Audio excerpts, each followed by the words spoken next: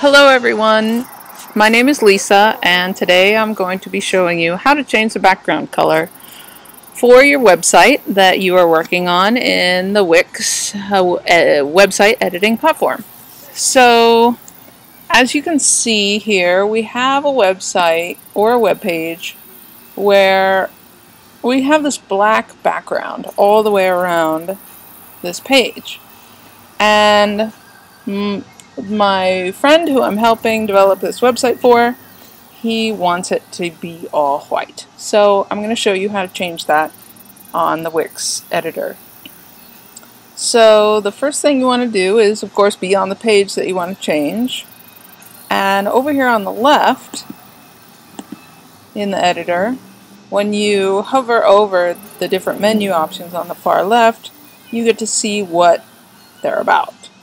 The top one says background, add, where you can add different elements to your site, an app market, my uploads, and my blog. But today we're going to go with background. So click on background, and it gives you three basic options here. Color, where you can change the color of the background. Image, which looks like the default, where you can put an image as the background, or video.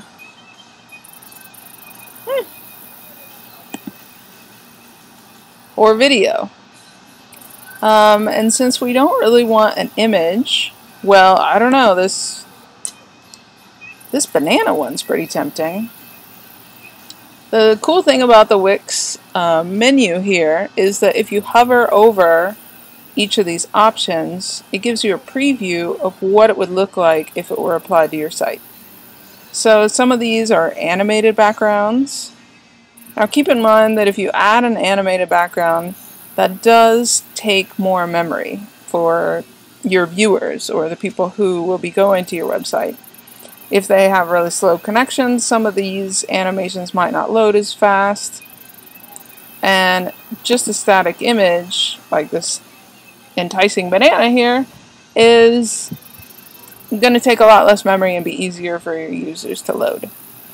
But since this website doesn't really have anything to do with bananas, we're going to go over to color. Okay, so here in the color picker, it gives you just a few basic colors to choose from: black, red, yellow, blue, and purple. But that's really not a whole lot of color options. So if you want, say, green, for example, which we don't see here, click on Add Color, and then here you have a color picker.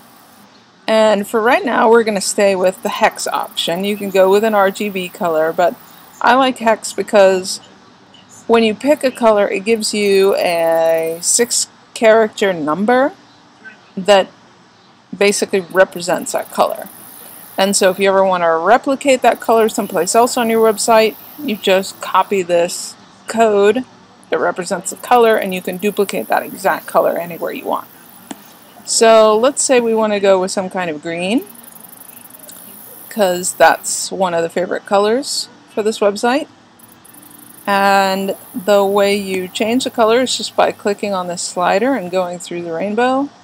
And we're going to land on green. And then you can determine how much tint and hue you want to be in the color by where in this little rectangle you click. So let's do a bright green just for demonstration's sake. We pick this one and here's the code for it, 2A9633. We'll click Add. And it automatically puts it as the background and it adds this color to my colors. It doesn't add it at the beginning, but right after black and white, because everybody uses black and white, it adds it right here. And here are a couple of other colors that I've picked out earlier. So here you have your new green, and when you hover over it, you can see your hex code right here. So if you ever need to duplicate that color someplace else, like say maybe you want some text that's that same green color, you just make a note of this hex code and you can replicate it anywhere on your site.